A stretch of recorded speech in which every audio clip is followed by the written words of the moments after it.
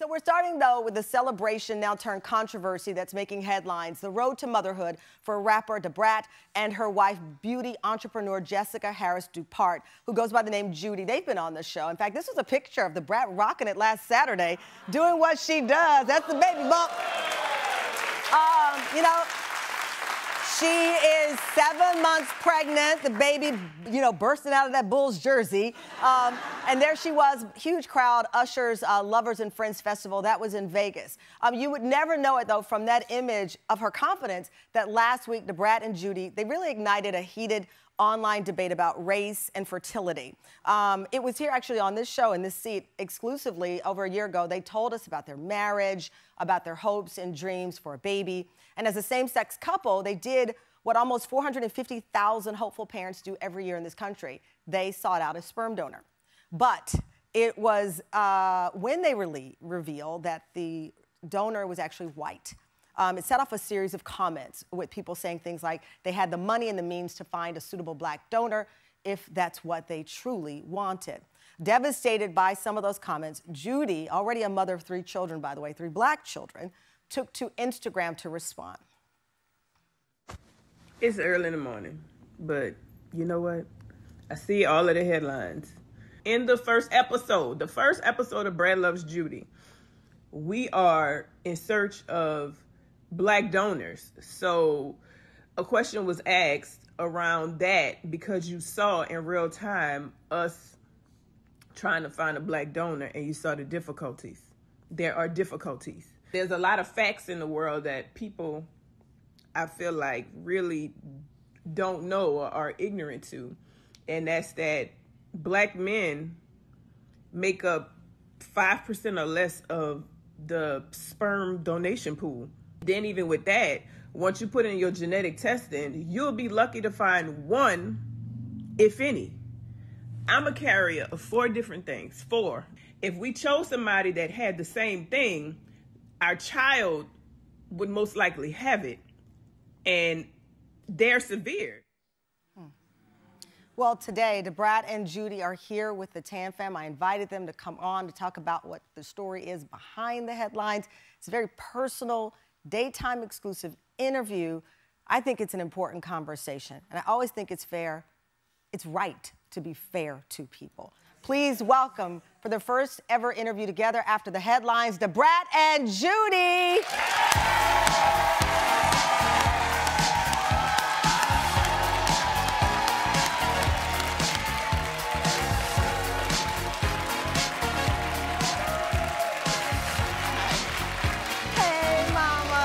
How you feeling? Fine. How are you? Feeling good? Yeah. Hey, beautiful. How are you? Oh, have a seat. Yeah, I'm good. You gotta love that the Brat is pregnant, but she helped Judy up the stairs. I was expecting you to come out with your half top. No. You're a little more demure today. How are you feeling? I feel good. I'm sleepy a lot. I sleep all the time, and yeah, I'm short of breath. You're short of breath? Yeah. I know that you did an interview with People magazine right after you announced that you'd conceived and it was successful, and you said something to the effect of you never thought motherhood was in the cards for you. Yeah, I didn't. I think because I didn't get pregnant in my younger years that it just wasn't in the cards for me. You know, when you're young, you're not supposed to get pregnant. Those times when you like messing around and stuff, you're like, oh my God, I'm gonna get kicked out the house. And you pray for your cycle to come.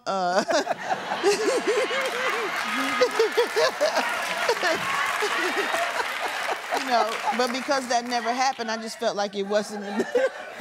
Listen, there's a lot of confessing in here. This is not church. Hold it for next week. We all understand. But so here you are, and Mother's Day is around the corner. It's your pre-Mother's Day. Yeah, that's crazy to me. Yeah, at 49. At 49. 49. Judy, yeah, so when I saw the headline, the Brat and Judy under attack for white sperm donor, it was a series of them. I instantly called the team and I said, I want them on because it's not fair. It is not fair. because there are facts behind it, which you tried to reveal. So let's just get to the heart of it. So you decide you're gonna be parents.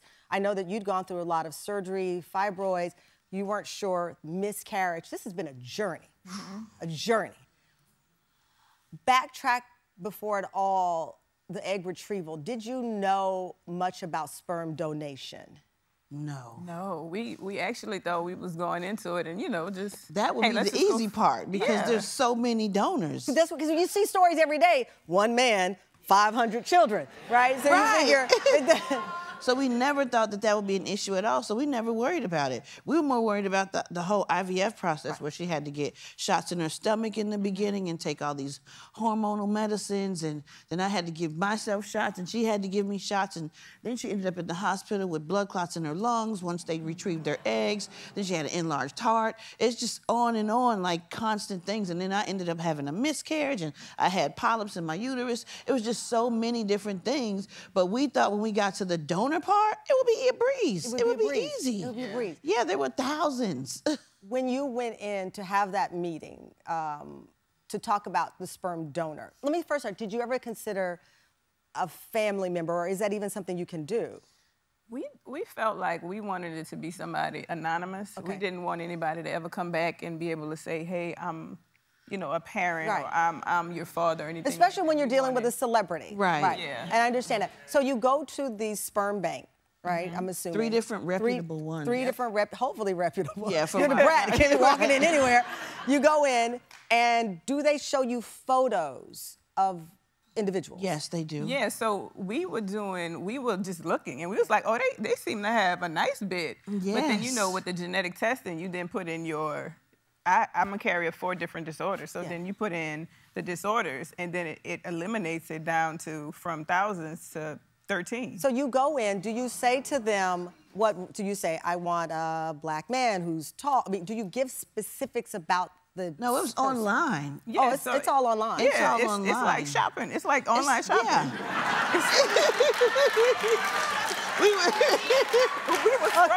we were scrolling. Okay, so Judy, I love how you describe it. So we're on Sperm Mart. We're at Sperm Mart, and we're going through. Like, look at that. On the website or whatever, you see the picture and you see the description of the person. Yes. As you are scrolling, are you noticing? Wow, there are not a lot of... No, when we were first scrolling, there was a lot of some of everybody. Yeah. There was a lot of black people, but once she put in her genetic testing results, which is like 4 different carriers, she doesn't have these diseases, but they run in her bloodline. She's a carrier of them. So those cannot match with the donor. Gotcha. They have to be negative. So now you shrink down to thousands to... hundreds. Well, so it went from thousands to a few hundred, and then when we put in black, there was 1, but then there was none, because it was a black guy, but then his profile wasn't that deep. So here's what happens next, right, in the story, and this is part of why we're gonna go to this part. Okay. On the show, on your show, you have a reaction to the photo or the image of this one black donor. Let me play the clip from the show. Let's play.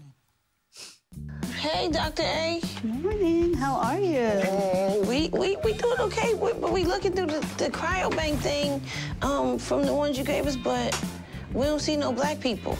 Yeah, that's the problem. Then it went from thousands of donors down to 224 donors. And about one of them is black. Right, so this is an important issue, unfortunately. There are just not enough black donors, black sperm donors, black egg donors. So, unfortunately, the pool is limited for a lot of black patients. Our baby daddy can't be black? Well, the thing is, not if he look like Jiminy Cricket. The thing is, 1 or 2 black people I saw, that thing ain't finna be looking like my child. So, some people in our audience are laughing, some kind of don't know how to take it. That line saying that the black donor looked like Jiminy Cricket set off, no, people were furious. Yes. Yeah. And there were very hateful things written. I've known you. You first talked to me about coming out. I know your sense of humor. I know you grew up in the church. You use humor to deflect. You've used humor to deflect from your sexuality, from your journey. I got the joke. Yeah. As painful as it was for some people to hear this. Why didn't you cut that out of the show? I didn't think it would be offensive to anybody. I cracked jokes about almost everybody that I saw. That one just happened to make it in the show. I wasn't trying to be mean or like say anything negative about black people. We were looking for a black donor. We're black. We wanted a black donor. So it was just misconstrued and taken way out of context. Like, I talked about quite a few people as we joked looking for donors, but that's the one that made it, and I guess they thought it was funny, and I didn't think it would bother anybody, or else I would have taken it out. I had no idea people were going to be so offended, but I meant no harm whatsoever.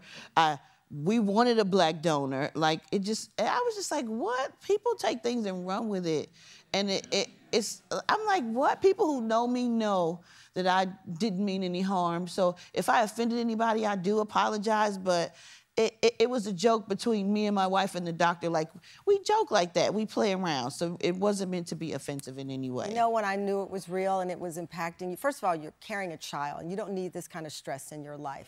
You have all these complications. But when I knew it was real and I wanted to call you, when you posted that Instagram, every time I see Judy, she is perfection. She's a beauty mogul. You had laid bare. There was no makeup. There was the hair. And I said, this is getting to her. Because you went on social media, just your bare, vulnerable self. And you said, it was just a silly, she has this kind of sense of humor. Yeah. But the attacks and the hostility.